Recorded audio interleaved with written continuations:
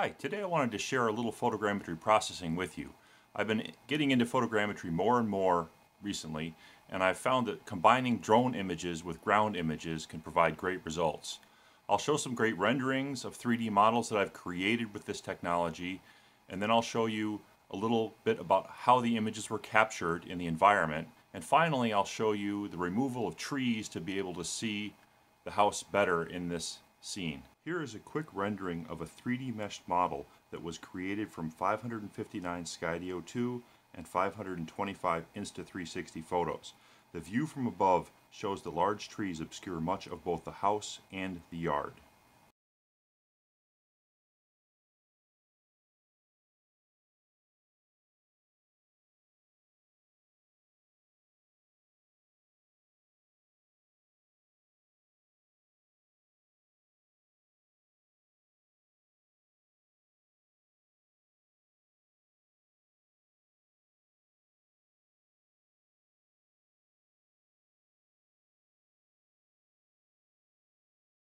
Here is a longer fly-through rendering of the 3D model that provides a better illustration of the detail closer to the ground under the trees.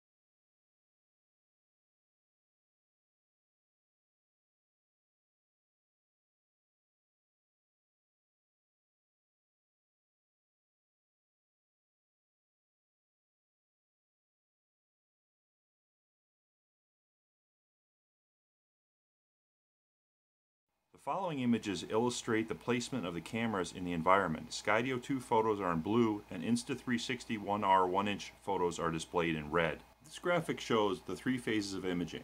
First, 100-foot altitude images were taken on a regular grid using drone deploy software. Next, images were flown using the Skydio 2 controller in and around the trees over the property. The goal was to fill in missing views starting to get under the trees, as well as image at low altitude in some similar views that would subsequently be imaged with the Insta360 camera by walking around the ground. As each of the following graphics will show, when images are taken, they should be taken by moving the camera over a little between each subsequent frame.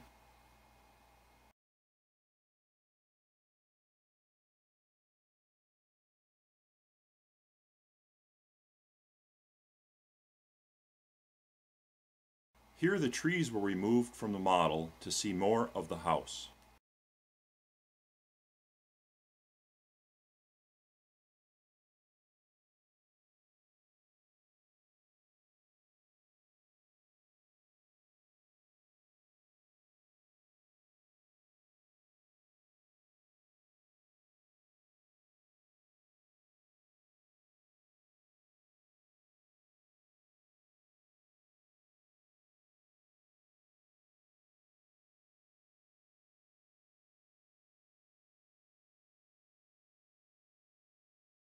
Photogrammetry is an incredibly exciting tool for capturing complex environments.